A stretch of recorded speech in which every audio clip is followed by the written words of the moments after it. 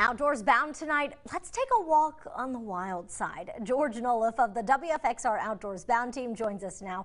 George, this does not sound like a standard nature walk. Stoney, you're going to need a pair of waders if you want to take this walk. Yeah, that's right. How y'all doing, folks? When I say wild, in this instance, I'm talking about wild trout. Rainbow.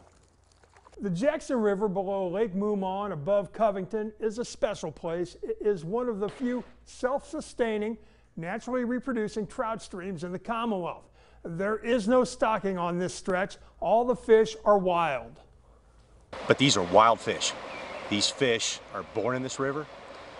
They live in this river their entire life, which makes them much stronger. And the colors and the vibrancy of a wild fish, there's no comparison to a stock fish. So that makes it very special. That is veteran Jackson guide Rob England of Appalachian Bronzeback Adventures. While there are good numbers of rainbows and a few brook trout, the species this section of the Jackson is best known for is the brown trout. The people who fish this wild stretch of the Jackson have an almost sacred bond with the trout they target. We do catch and release out here on this river because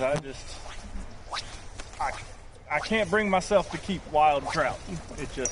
It's too special of a thing, especially here in Virginia where it's so rare to have a river full of wilds. That is guide and lure maker Dennis Perko. Fishing on that stretch of the Jackson is good all year for browns, but March through November is better, with pre-spawn in October the best. Now you can fly fish or fish conventionally. Either method is effective. What sets that segment of the Jackson apart from other rivers and allows it to have its own wild trout population, though? Good question, Stoney. Water temperatures are consistently cool. That's because of the outflow from Lake Moomah, and the water is clean. And remember, trout can only thrive in clean water. If you get the chance, you want to float that section. The scenery is breathtaking, and the fishing, some of the best around, Stoney. Sounds like we got to plan a trip. Thanks, George. John?